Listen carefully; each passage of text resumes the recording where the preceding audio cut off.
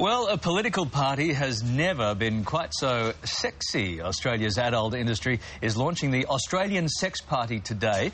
It hopes to win seats in the state upper houses and the Senate using the slogan, "We're serious about sex." So is there a place for sex in politics?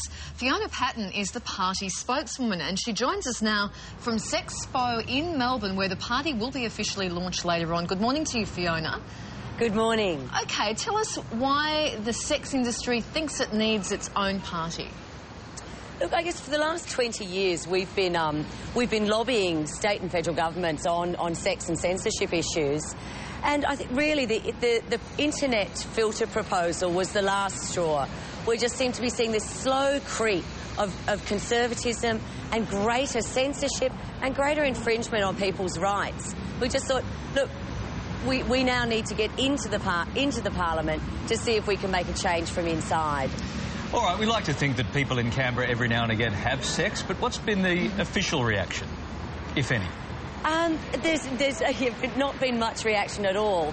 But, certainly, look, I think, politicians are just like all of us, but I have never heard a politician say anything positive about sex, ever. They always put a negative spin on it, and it seems that they're somewhat a little bit afraid of talking about the issue.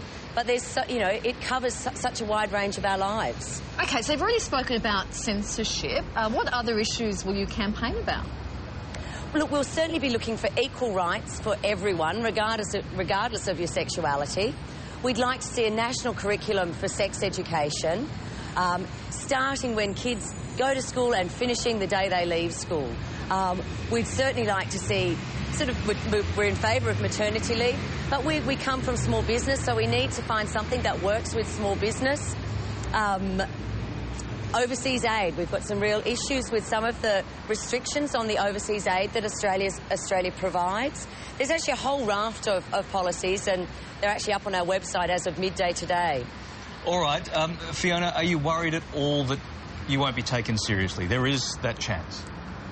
Look, it's been phenomenal, the response that we've had from particularly on the internet.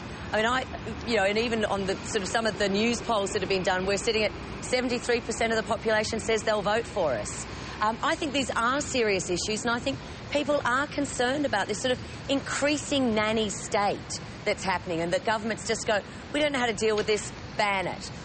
So I think we are being taken reasonably seriously. There will certainly be people who will take a joke about it, and I think this is one of the problems. I mean, too often politicians just do nothing but giggle about sex, when I think it can be a very serious issue for a lot of people. All right, Fiona, thank you very much. The Australian Sex Party being launched today, putting the poll back into politics. We appreciate your time this morning.